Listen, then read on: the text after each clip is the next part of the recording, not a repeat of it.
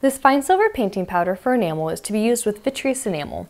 And I feel like this is just the tip of the iceberg, but there's so many applications for this product. Here you can see that I laid it down on some Vitreous Enamel and fired it in and then put some transparent enamel over top it. Here are just some kind of loose sort of like silver sketches on enamel. And here I used it to outline an enameled pattern. So there are lots of different ways that this fine silver painting powder for enamel can be used, and today I'm just going to be offering a general overview of how to mix it and apply it. This fine silver painting powder comes in a little container, and there's plenty in here for lots and lots of applications. A little bit goes a very long way. So I usually just scoop out some with a mini palette knife here and apply it to your palette. Today I'm working on a tile. And then it comes with some included lavender oil, and you're going to mix that into the fine silver powder until the viscosity of something similar to like a rather thin acrylic has been achieved.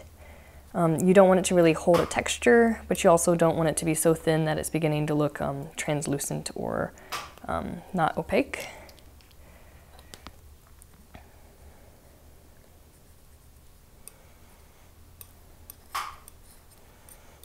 So that looks good.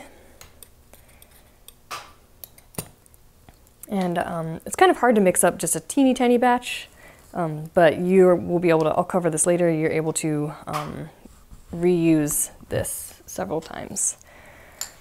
So for applying this fine silver painting powder, you want to apply it to a previously fused layer of enamel. And like anything else with enameling, you want to make sure that this is clean and grease-free. So I've got a fused layer of enamel here, and I'm just going to be demonstrating painting. If you want to load it up in a pen with a nib, you can do that. Again, there's so many different ways that you can take this product. I'm just kind of showing you generally how it's used. So you could paint anything. I'm kind of lately been interested in just these sort of fluid flowing lines. Usually one coat like that is good. You can kind of see here where my brush got a little, I needed to reload it maybe. So I'm just going to go over that line.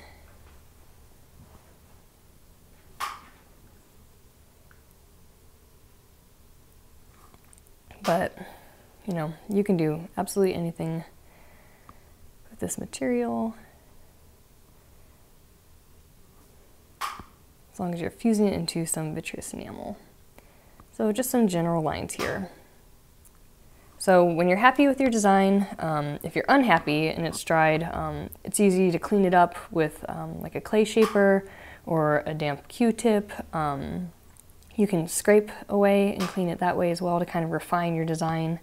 But you want to make sure that it's completely dry before you fire it. And an easy way to kind of tell if it's dry, here's a sample I did earlier. There's a color change. It's going to be much more light in color when it's dried. Once it is dry, you're going to be firing it in your kiln set to 1400 degrees. And what you're looking for when you're firing it is for the enamel layer beneath it to re-vitrify and refuse to accept the silver that you've laid over top it. So that might vary a little bit depending on the color and type of enamel that you're using, but you just want to refuse that enamel to accept the silver.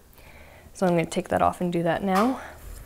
So as I said before, it's kind of difficult to mix just like a tiny amount, but that's okay because you can reuse this. You can either, if you have like a designated palette, like this tile is where this silver is going to live forever, I don't want to use it for something else, it's fine that this is going to sit occupied until I want it again.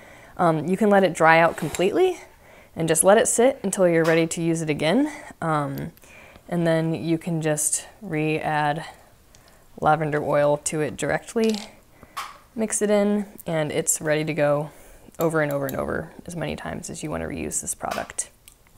Alternately, if you want your tile back and you're ready to move on, I find that it's kind of hard to scrape and reclaim because it is so fine and thin while it's wet.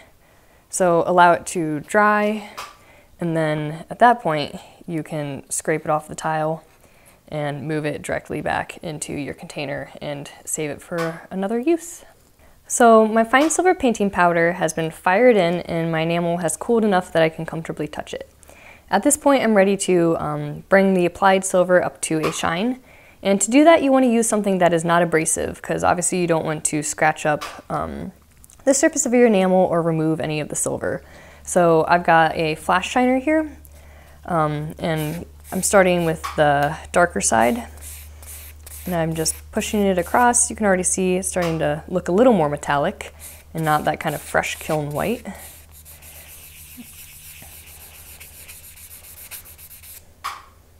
And then I'm going to flip it over to the white side to really bring things up to a polish.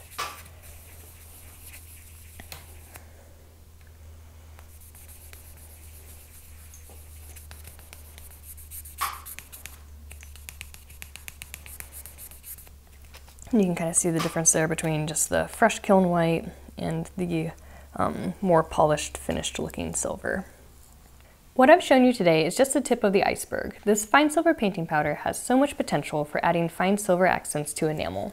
I'm really excited to see what you guys all end up doing with it, and I've been recently moving forward with it by combining it with enamel that's inset into rings. I'm having a lot of fun with it, and I hope you'll enjoy it too.